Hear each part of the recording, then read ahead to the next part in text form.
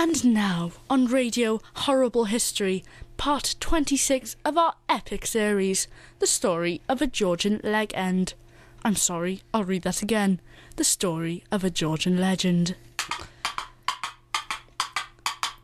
Throughout the reign of good King George. Which one? Well, I'm not really sure. I think there might have been 4 of them. Call yourself a historian. Well, I'm not really a historian. I'm just an actor with a thrilling voice. I'm just reading what's written on the page in front of me. So, if you don't mind. As you were. Carry on. Don't mind me. I'm just a listener. Thank you. I just pay my licence fee and your wages. Oh, throughout the reign of the good King Georges, there have been many famous villains. The infamous outlaw, Rob Roy. Play the bagpipes. The very infamous pirate, Edward Teach, or Blackbeard. Shiver me timbers, Arjun lad, I'm a pirate.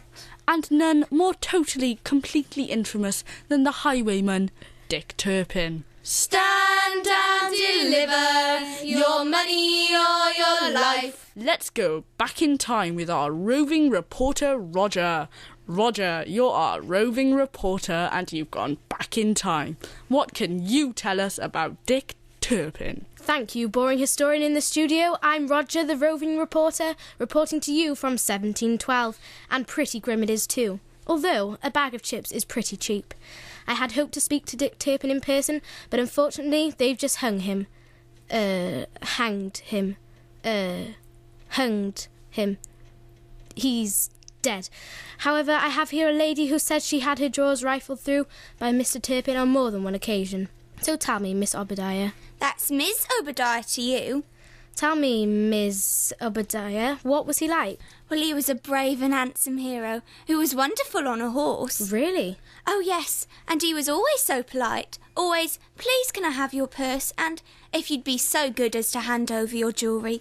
And he never snatched, and always said, thank you, m'lady. He had such lovely soft hands. Well, there's one view, although I've been chatting to some of the locals, and according to them, Dick started out as part of a gang of violent housebreakers who used to rob and torture their victims until they revealed the whereabouts of their valuables. Well, he was always a gentleman to me.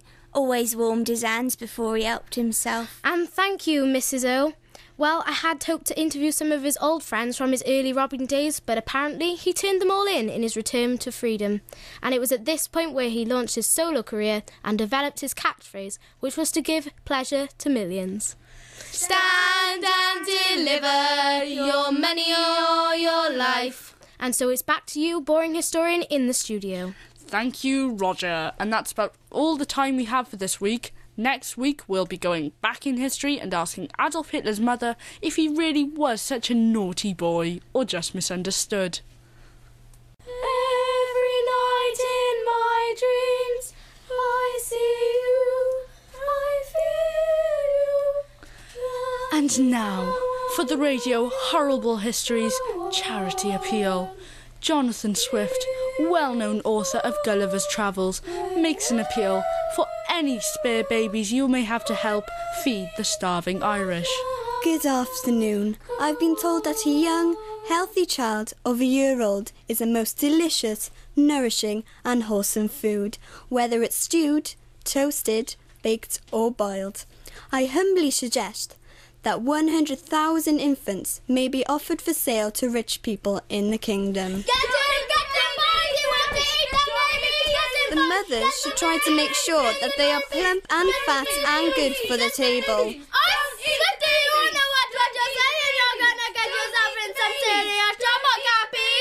Nonsense, I'm merely highlighting a real problem that exists in Ireland through the use of my lightning satirical wit. No, I think you're missing the point. Let's get them, boys!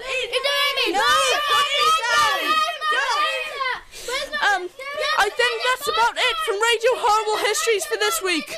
Next week, we'll be bringing you Leave That Cable Alone!